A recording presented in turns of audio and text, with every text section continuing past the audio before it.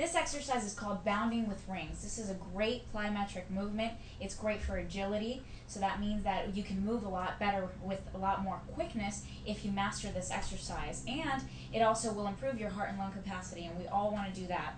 So we want to start here like this. So you want to step inside of the ring. You're going to switch legs, so you're going to go from right to left to right to left.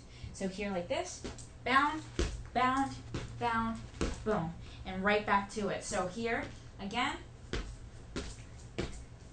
and if you want to continue to do this, pick up the pace.